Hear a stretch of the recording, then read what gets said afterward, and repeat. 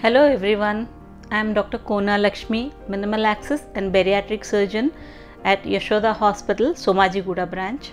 We have seen a great improvement in the metabolic and bariatric surgeries in our country for the past 15 years, but still we see they are very underutilized. Means the number of people who are suffering from obesity has increased in the country. We are seeing an increase in obesity linked metabolic problems, like we see young people because of their obesity becoming diabetics, developing cardiac diseases.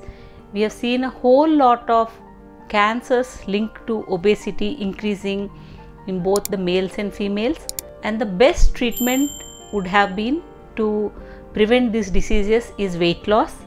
And once a person has gone beyond a certain weight, it is really difficult for him or her to lose weight on their own, be it with diet, be it with exercise, or be it with various other non-surgical treatments. So when these people neglect themselves and don't utilize the surgical options to lose weight, they become prey to other diseases like type 2 diabetes, high blood pressure, bad heart problems, and a whole lot of cancers.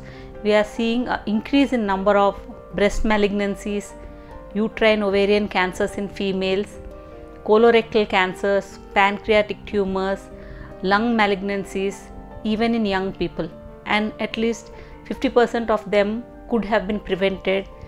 We could have saved lot many more lives if these people would have thought of using surgery as a way of losing weight instead of just ignoring it and tending to remain obesity.